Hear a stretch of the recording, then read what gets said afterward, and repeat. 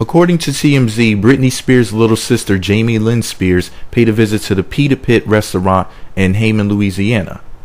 Well, a small riot broke out when a group of men began fighting, and unfortunately, her female friend was smack dab in the middle of the action. Now, after saving her friend from harm by yanking her out of the danger zone, Jamie had to think quick and effectively to stop the fighting at once. So what did she do?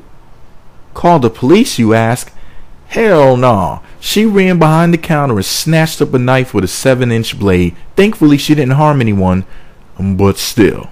Sheesh. I will never say a bad word about her or her sister. I mean, Britney's weapon of choice is an umbrella, and Jamie's weapon of choice is apparently a bread knife. Now, these two girls need a video game made after them pronto. Could you imagine Britney Spears' fatality move in Mortal Kombat with her umbrella and Jamie's fatality with her bread knife? Woo, buttering people up. Anyway, move over, Wu-Tang Clan. The Spears sisters ain't nothing to F with. Let me know what you think about it all below, and be sure to subscribe to the Meat Magazine YouTube channel and visit meatmagazine.blogspot.com for more.